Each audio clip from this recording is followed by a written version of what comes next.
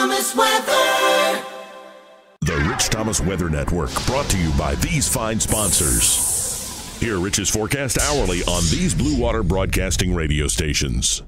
Hey, good morning, everybody. Rich here on this Thursday morning. It is D-Day, June 6th, the 75th anniversary of one of the biggest days in history, of course, the invasion in Normandy. You and I have a lot to talk about this morning as we get ready for a significant rainfall event, one that could deliver several inches of rain over the next few days. And what a radical change, right? From this hot, dry, parched pattern. Yesterday, the Montgomery airport had 1/100th of an inch of rain. That's the first rain in 24 days. And of course, there's going to be a lot more rain on top of that. We'll talk about the threat of urban flooding. I'll show you how much rain could fall and how long the rain will last. Without any further ado this morning, let's get into the details. I am glad you're here.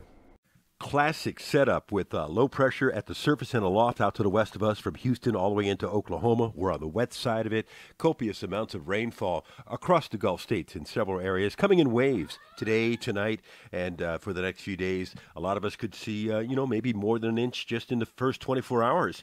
The Storm Prediction Center says an enhanced risk of severe weather over portions of Texas Gulf Coast and even a level 2 risk in portions of Mississippi and extreme southwest Alabama today. Marginal risk covering much of the western counties. I don't expect a severe weather threat to be prevalent over the weekend, but mainly just tropical downpours and maybe some urban flooding at times. Showers and thunderstorms today, high around 82, tonight's low 71. At least the temperatures are down. You see that what looks like a tropical low. It's not really, but south of Memphis, we're going to be on the wet side of it for the next couple of days, and so we're going to see those extremely heavy tropical downpours at times. There it is Saturday. It looks like it hadn't even moved.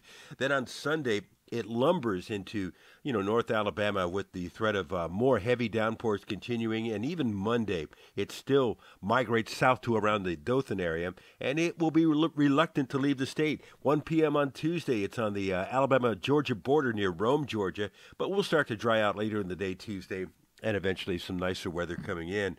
We'll be done with the rain by then with a very high rain chance Friday, Saturday, Sunday, Monday, and then we'll start to taper the rain chances down a little bit on Tuesday. High temperatures in the 80s, lows at night around 70 for the next few days. And how much rain? Well, over the next several days, the numbers speak for themselves. You see them, 5, 6 inches. You look in some places 7 inches over the southeastern U.S., some places 8 inches. South of the coast, 8 to 10 inches. I see one number 12 inches near Apalachicola, something like that.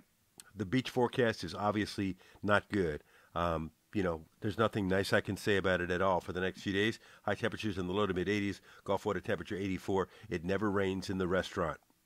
I hope you have our weather app on your phone or tablet. We're very proud of it. It's a very good weather app. Plus you get access to these videos, advanced interactive radar. You can see where the rain is now, where it's going to be, where the lightning is, all kinds of great stuff.